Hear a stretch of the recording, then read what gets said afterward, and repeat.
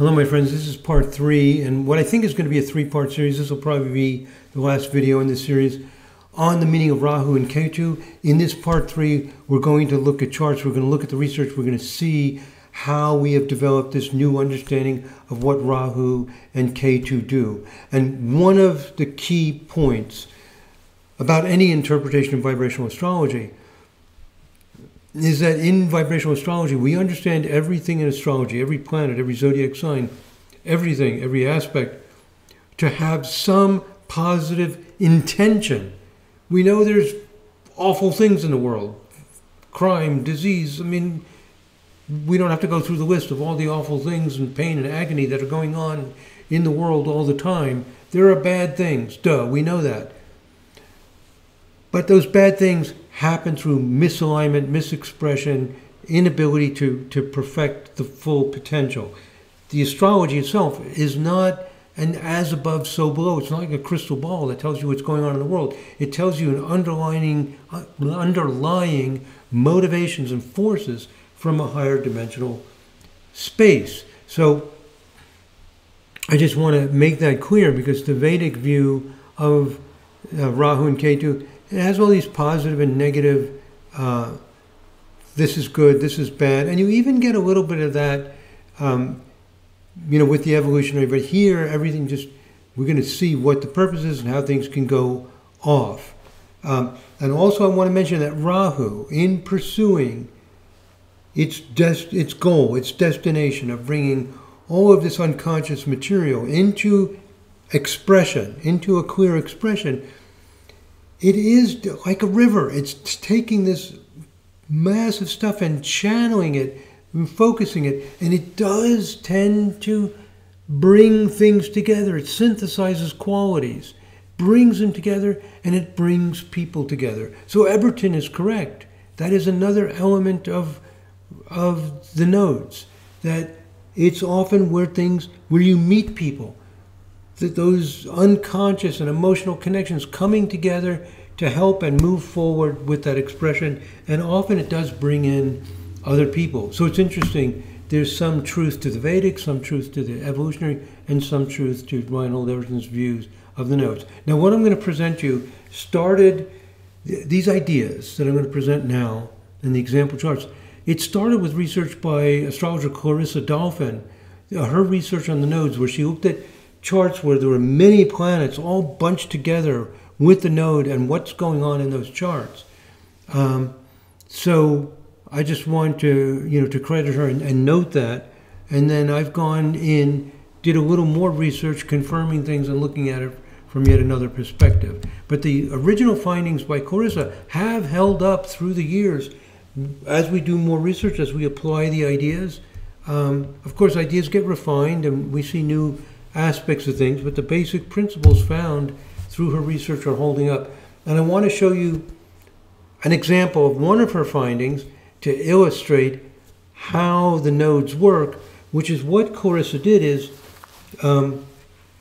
she not only looked at the natal chart to see where the node is strong, she looked at vibrational charts, also known as harmonic charts, to see where the node is extremely conspicuous. And one example is former President of the United States, Franklin Delano Roosevelt, and we do have, by the way, AA data from him, data from a birth certificate or birth record. In his 9 vibration, the North Node stands out. Let's look at his 9 vibration chart, and we'll understand how the nodes work. Now, the advantage to this kind of research is there's no selection bias, number one. We're not just randomly picking a chart that happened to work. Franklin Delano Roosevelt has one of the strongest Rahu, the strongest Rahu you can imagine in any chart. And strong defined by the most planets bunched up together with it. So this is one way of seeing what's going on. And what we see, by the way, this is his birth chart, if you want to look at that. Here's the 9 vibration chart, also called Navamsa chart in Vedic astrology. And there's Rahu at 4 Gemini, Jupiter's at 2 Gemini, Mars at 3 Gemini, Rahu at 4 Gemini, Mercury also at 4 Gemini, Uranus at 11 Gemini. All these planets all packed together with Rahu. The 9 vibration is the vibration of community, of feeling a part of things, of connecting people together in a gentle, healing kind of way. And he has Rahu with Mercury, understanding, communicating. Mars doing something on a large scale. Uranus a little farther away, but still within orb of what we use in these charts, giving some pioneering, inventive qualities to it, or freedom, emphasis, spontaneity. Spontaneity is probably the best word for Uranus. To this, and what does FDR do? I'll read from this slide what he does. In the summer of 1932, Franklin D. Roosevelt, governor of New York, was nominated as the presidential candidate of the Democratic Party. In his acceptance speech, Roosevelt addressed the problems of the Depression by telling the American people that, quote, I pledge myself to a New Deal for the American people. This quote has gone down in history. This is huge. And his policies to improve the domestic situation and the economy of the United States got what became called the New Deal. In the election that took place in the fall of 1934, Roosevelt won by a landslide. In the short term, the New Deal programs helped to improve the lives of people suffering from the events of the Depression. In the long run, New Deal programs set a precedent for the federal government to play a key role in the economic and social affairs of the nation. So the whole idea of the government getting involved in a more active way, participating in people's lives to lift them up and have these social programs, this is largely due to Franklin D. Roosevelt, to develop it on a much larger scale. Very popular, it was very successful, and now, there's a lot of debate about, maybe these ideas going overboard. But the New Deal, the 9 vibration, the people's president, bam, 9 vibration mania. And what is the North Node doing there? Our understanding is it's bringing this torrent of energy. It's bringing this mass of emotion and feeling, channeling it into a focus. That Mercury, Mars, we're going to engineer. We're going to do. Jupiter, we're going to do it big. What are we going to do? We're going to make community. You count. Everybody counts. North Node. Bringing the wisdom of Ketu in Sagittarius. The broader view. It's that broad view. That large perspective. That idea that life is about discovery. Life is about an adventure. Everyone needs to have a right to this adventure of life, the opportunity. And we're going to create a community this is the secret wisdom. This is the wisdom of Ketu, that life is an adventure, and we're going to make life an adventure, not people working from early in the morning to late at night in factories with minimum wage, barely surviving like slaves, like cogwheels in machinery, or having no opportunity for higher education or higher pursuits. No, that's the wisdom he's not talking about directly. He's saying we're going to help you. That's what he's doing. We're going to have programs. We're going to have work programs. We're going to have loans. We're going to have whatever it takes to build this community. Tremendous force, tremendous support. He wins by a landslide. Where the North Node is where you can win by a landslide. It brings a tremendous amount of a torrent of energy and support for it. So it is the goal. It is the way. And the hidden power is in Ketu. That this is what we should be doing. This is the platform. This is the highest priority. This is what it's all about. Go out and do it. And he did it. And he succeeded. And in the short term, as it says in the quote, it succeeded. Now, is it succeeding 50 years after his life and beyond, his presidency? You can debate that. But the chart isn't so much about people implementing what you did in your life 50 or 60 years later in a completely different context and whether it works or not. But did it work during his lifetime? Yes. Did it have a big impact? Did it move things forward? Yes. Okay. Now, let's look at the next thing here. So Clarissa did quite a bit of research on this. Very exciting findings. She gave lectures about it and so on. What I decided to do was to do another little research project to compare the Vedic ideas, the evolutionary ideas, and the vibrational astrology ideas in some way. And I decided to use Saturn because Saturn creates the most trouble, according to most forms of astrology, not necessarily vibrational, but in evolutionary astrology, if you see Saturn involved with the nodes, you figure there's going to be some difficulty. And Ketu can be the source of problems. So I decided to look at the charts that have Ketu conjunct Saturn with the smallest orb. I ran a research feature in the Series 4.0 software to find people with Saturn conjunct Ketu with the smallest orb. And then I selected only people with AA data, only from birth certificate, that are not born on the quarter hour, not born on the hour, 15 minutes, 30 minutes, or 45 minutes after the hour, because sometimes they're rounded off. So we don't always have that restriction, but in this research, I decided to be very conservative, make sure that these are timed charts and not rounded off. I mean, the time is given to the minute on the birth certificate, and some people are born on the quarter hour, quite a few, but I left those out. And I also left out the ones that don't have a lot of biographical information about them, because the nodes can be hard to detect. Because we're talking about purpose and momentum. How do you measure this? So I wanted to have a lot of biography. So only about 1 in 5 or 10 people met all these criteria. And the top 3 that I found were George Archer, a professional golfer, Anthony Edwards, an actor, and Issa Rae, who is a writer, actress, and producer. They all have Saturn conjunct the South Node with a very, very small orb, the smallest orb of anybody in the database. So, will the evolutionary astrology interpretation work? That there are, you might say, ancestral limitations to overcome with that Saturn Ketu. You're supposed to leave Ketu. Saturn created some limitations there.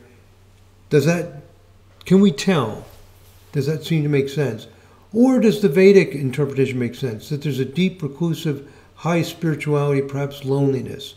Some kind of Saturn Ketu, like some kind of tendency to want to go off in the Himalayan mountains kind of feeling, like in some retreat away from the world.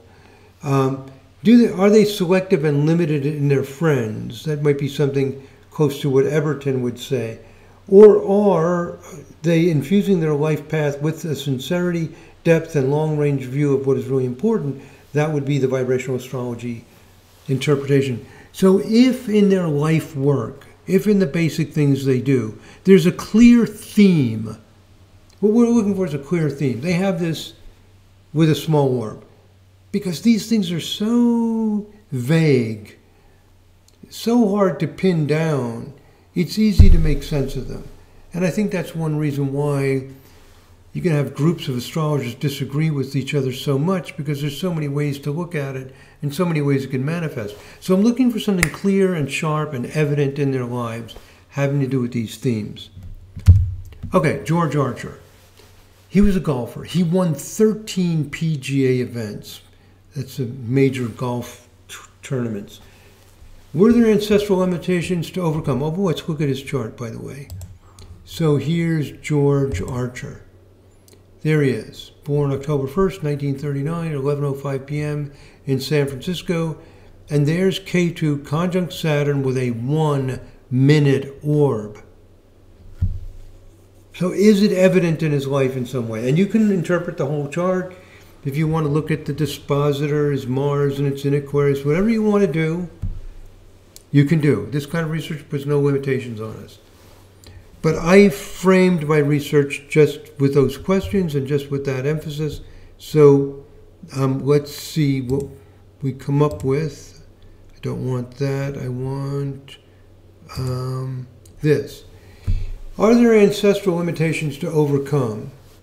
Well, he was illiterate. He couldn't read. And it was kept a secret. Saturn's secret. He had a secret problem. So yes, there was this limitation, a very important limitation. But why is it specifically illiteracy? Is there something in the Mars is in Aquarius ruling that? You can make your arguments. I mean, a lot of us have some limitation in some way. So you can judge for yourself. Does it fit or not? I would say if it fits, but it's pretty vague. It didn't pinpoint it very clearly. Is there a deep reclusive high spirituality, perhaps loneliness, according to Vedic? And if you're a Vedic astrologer, you could chime in with a more purely Vedic interpretation and how you do see it in the chart. That would be fine. But just looking at it in this sense, not in any obvious way, he was a bit shy. He was loved by everyone. So I don't know, not in any obvious way that we could find. Is he selective and limited in his friends, as Eberton might say? Yes, he was shy. He was kind of quiet. He had to be because of his illiteracy. He was trying to hide this. I mean, there were times where he got awards and he was asked to say things and, sign autographs, which he couldn't do very well, or he couldn't do at all. He was also 6 feet 6 inches tall, which made him stand out. And I think, I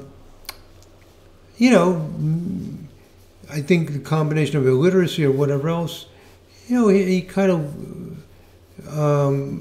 was a very sincere person, and not a show-off, and wasn't extremely gregarious. So you could say, yes, Everton's right about that. What he would be like if he wasn't illiterate and so on, I don't know. But yeah, it's true. So that is true. Now, does he infuse his life with sincerity, depth, and long-range view of what is really important? Let's look at the next slide. Well, here's what we know about George Archer. He had a very loving family. His wife, Donna, was very devoted to him. He was very devoted to her. He was a family man. He was a married man. And after he died, his wife, Donna, founded the George Archer Memorial Fund, which is dedicated to learning disabilities.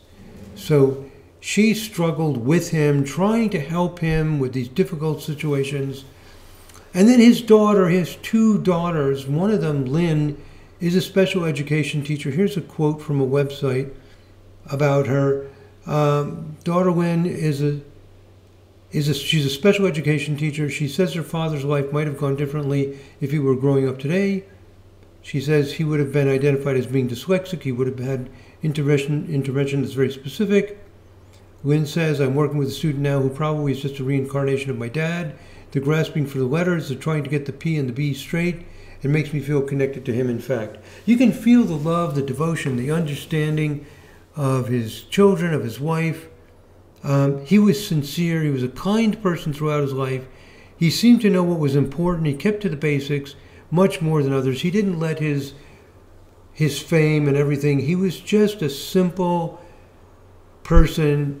The importance of devotion, of his children, of his family, of doing things in a sincere and proper way. His sincerity, his humility made him very much appreciated and loved. It seems like everybody loved George Archer. His wife and children continue the legacy of focusing on what is most important. A disability, and the sincerity and honesty and care and attention. I would say that, yes, his life was infused with the sincerity, depth, and long-range view of what is really important. Now, what we found is just like when I gave the example in the second video in the series of my chart and my Ketu and Libra in the 7th house, it's not obvious. It doesn't hit you over the head. The node doesn't hit you over the head with obvious, clear manifestations like aspects between planets. We see the greatest athletes I'm going to make a video about that, another video showing the statistical significance and the clarity of this. The bipolar disorder, wrote a book about it. You get behaviors, clear, crisp, sharp.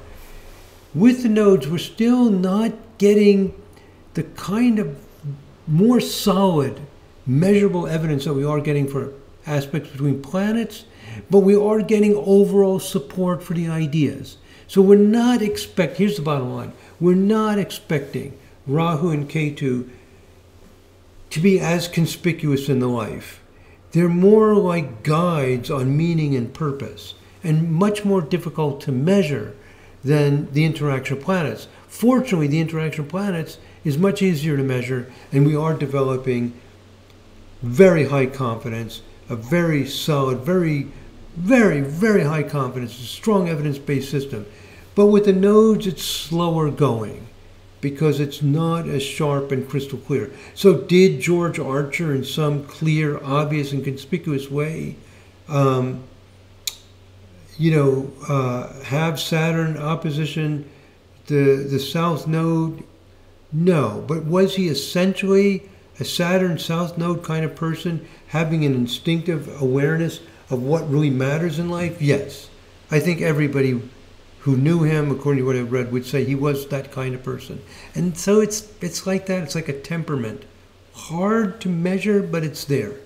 And again, fortunately, with planets, you can measure it and get, sharper things. So this is our understanding of the nodes. That a lot of what's said in evolutionary astrology, that the nodes show a direction in life, that's true. It's just the way that that direction is shown, and specifically how Ketu is important in this process is different from how it's stated in evolutionary astrology.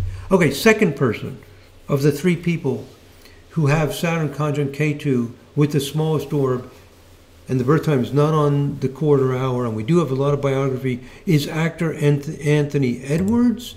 Let's look at his chart. Saturn conjunct Ketu with a 2-minute orb. And again, if you didn't watch the earlier videos in the series, this is what's called the true node. In case you're Ketu, if you run this chart and you get a different Rahu and Ketu, you're probably using the mean node. 2-minute orb, Saturn conjunct Ketu. Does Anthony Edwards also have this tone, this disposition of not being inclined to what's superficial, what's glamorous, holding to some simple fundamental principles behind whatever he does? And his Rahu's in the first house. Rahu in the first house makes for a need to be a strong presence in Leo, to express himself as a strong individual, which he does through the acting. But bringing the wisdom of Saturn on his Ketu in Aquarius in the 7th house, but that Saturn sitting right on Ketu 2 minutes is extremely strong, stronger than the sign of the house. That planet right there, very unique, very powerful. He is a Saturn Ketu person, just like George Archer. Now, let's look at the different ways of looking at it. Does he have ancestral limitations to overcome? Using an evolutionary astrology viewpoint, here's a quote. Edwards stated that producer and screenwriter Gary Goddard had befriended him and for years sexually assaulted his friends, including Edwards, when they were 12 years old. Well, there's a really awful thing that he's born into. I mean, he's only 12 years old, so he doesn't have a lot of choice about this. By the way, calling it karmic almost puts blame on Edwards. I have a lot of problems with that. If that's what you want to say about this, I'm not so sure that that's really true or helpful. But maybe it is true. I don't know. And again, we have the same problem we have with George Archer. Why is it specifically this limitation? For George Archer, it was being illiterate, in this case, sexual abuse. It if we're so broad and allowing for so many things, can you look at the ruling sign and have to draw that conclusively? Or can evolutionary astrology even do that? Is this so divorced from our manifest lives that we don't see it? So I would say, you know, again, similar to the first chart we looked at, you could kind of make sense of it. You can see something, but not crystal clear. Is there a deep reclusive high spirituality and perhaps loneliness? Nothing that I can see from the biographies. Was there selective and limited in his friends? That's not so obvious either. And anyway, was his life, or you might conclude that it is. I mean, you can look at the biography, you can interpret it if you're, you know, using your system of astrology. But I'm just doing the best one person can with these very subjective evaluations, and I think it's pretty fair to say these things are not conspicuous. Is his life infused? Is infusing his life path with sincerity, depth, and long-range view what's really important? So here are some quotes, and I have highlighted here in bold. Below are quotes that exhibit these qualities in his work. So these are quotes. Here's the website that I got these quotes from. Well, Anthony Edwards said, "There's really no point in having children if you're not going to be home enough to father them." Whoa, that's a Saturn South Node thing. He comes into this life with a sense of what really matters, the real fundamentals. If you're not going to be home to father your children, there's no point in it. The simplicity, the directness, the you know, no prevaricating about this. This is Saturn. This is it, man. You know, he was in an interview. He was talking about one of the movies he was involved in called Pet Sematary 2. He said it's probably the most important movie I've ever worked on because it's the movie I met my wife on. So this is a Saturn Ketu tendency to focus on what really matters.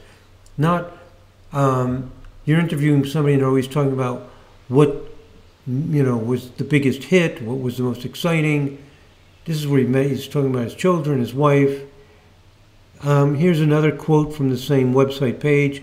"It was unbelievable the amount of work that had gone into the creating of that movie. It was amazing to see the detailed dedication of a filmmaker. Obviously, David Fincher is one of the great American filmmakers."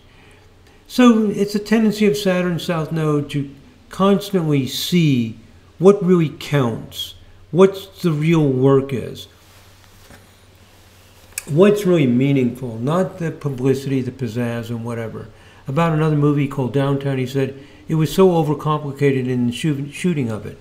It was such a simple, funny story, but it got so overshot that all the freshness of it got taken out of it. So I think as a result, it ended up being not such a great movie."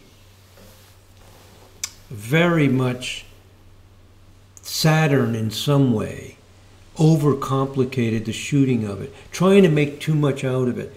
This Saturn South Node bringing in the sense that we've come here. This Rahu Ketu. Rahu, we've come here to do something. Okay, I'm an actor. I've come here to do this. I'm doing my thing. And it needs to come from a place of sincerity, of honesty, of being real. And it was a simple, funny story. It had a good idea to it. Simple, Saturn. It was direct, it was funny, it was good, and they overdid it. That movie broke his source of Saturn conjunct Ketu. Now, am I making too much out of this? You can go to this website page. You can see other quotes that I didn't use. Maybe. I don't think the nodes... Well, let me say that this way. So far, Rahu and Ketu are not manifesting in as clear, sharp a way as connections between planets. But it does appear to be consistent with the meaning of Rahu and Ketu that I gave. It is consistent with the vibrational astrology meaning. And the third case, I think, is the one that fits the best. Issa Rae, writer, actress, producer. I'll tell you about her on the next slide, but, well, let me tell you this. She made these YouTube presentations, I guess you'd call them movies, about misadventures of awkward black girl. So Issa Rae is black. Her father was in medical practice in Senegal, I think it was, but she grew up in Maryland in the United States. And there's this image of people who have black skin that, you know, they're cool and they're groovy and they can dance and all these stereotypes. And she doesn't fit them. Is this ever a strong Saturn thing in some way? And the nodes do have to do with connecting and bringing together. She's coming from Saturn South Node, which means what's really counting here? Why am I here? I need to bring in something sincere and honest and simple, and not get lost in all these games and advertising and promotions and phoniness.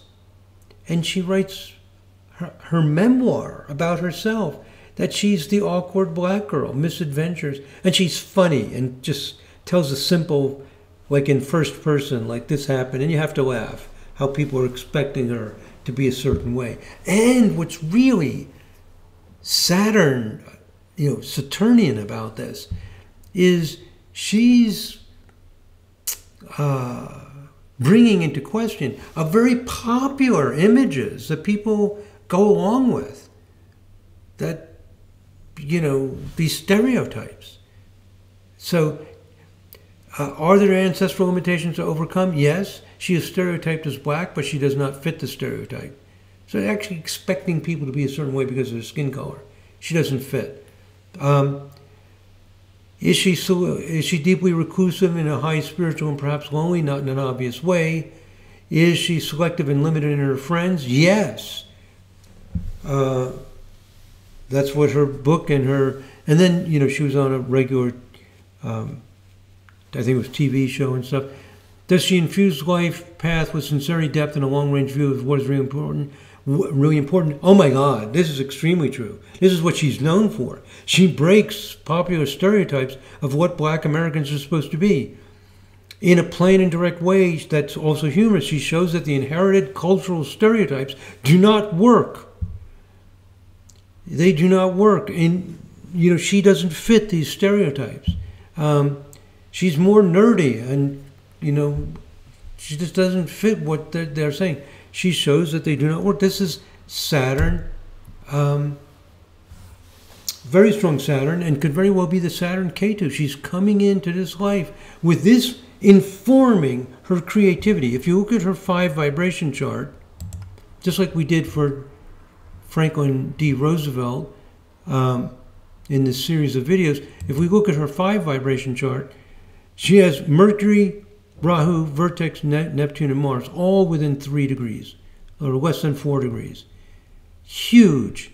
This is similar to FDR, Franklin Delano Roosevelt's 9 vibe. I think I showed that in the second video in this series. This strong momentum, this torrent of energy for her to make something that's not prosaic, that has imagination, has vision to it, to communicate this, to follow it. And that Saturn Ketu opposition, the whole thing, showing that what's behind her creativity, her vision, her understanding, and this torrent of creativity. She's a writer, she's a producer, she's an actress, she's doing all this. What's behind it? Misadventures of a black girl. That all of this fancy stereotypes and pizzazz and whatever, somebody just doesn't fit into it. They don't, it's fictitious. It's not real. It's not her. People put labels that just don't work. So her sincerity, simplicity, her distaste for superficiality and game playing as driving motivations behind the themes of her work. That's what Saturn on Ketu should mean. That's exactly her life. So in the case of Issa Rae, Saturn on Ketu, bam, the vibrational astrology thing works perfectly. And does she have the Vedic and the evolution? I don't think it's so obvious. I mean, in that many ways, but that becomes crystal clear. So conclusions. Clear, strong, and unambiguous support for the meaning of Rahu and Ketu has not been achieved to the level that we have confirmed the meanings of vibrations like 7, 11, and others, the meanings of planets. It seems to be a background theme that informs our lives. It's hard to confirm it so far with statistically, but we can confirm it qualitatively that the vibrational astrology meanings that we're proposing for Rahu and Ketu do fit with our qualitative research where we remove selection bias and other problems, and we're looking at these extreme types that must fit. Extreme types must fit, or you lose confidence in your theory. The only one that fits as consistently is the vibrational astrology interpretation of Rahu and Ketu. And I think what this new interpretation does is it simply modifies and refines the meanings as they're given in Vedic and in evolutionary. They don't completely contradict it. They just show some refinements needed to those interpretations. Again, I emphasize here that in vibrational astrology, astrological variables are understood to be energetic forces. There's not so much emphasis on good and bad creep into this Rahu Ketu stuff like crazy. And all we're saying in vibrational astrology is you're coming in informed by Ketu. Everything has a positive purpose. That informed perspective of Ketu should breathe life into what you do. It's not the clear outer expression, but it informs the purpose behind it, like the value of what you're doing. Okay. And let me just read this last sentence. In vibrational astrology, there's no assumption that there's unresolved karma to fix. You're supposed to utilize that. Okay, so that's it, my friends. That's the meaning of Rahu and Ketu as we currently understand it. And given fairly deep dive into the other ideas on it. So if you're a subscriber, thank you. If you're not a subscriber, if you could just click that subscribe button, it really, really, really, really helps. There's also a membership if you want to interact with me live with questions and answers. You can become a member. I have here on this slide 3 different ways that you can become a member, and there are 2 levels of membership. If you want to, again, have live meetings with me, online Zoom meetings for questions and answers, pursue anything you're interested in. And the videos, of course, are free. I've made over 700 videos. They're all free. They're available. So subscribing helps me to continue to provide that free service. And the memberships are not free, but they're not hugely expensive. Thank you so much for watching these videos and your support. God bless. Namaste.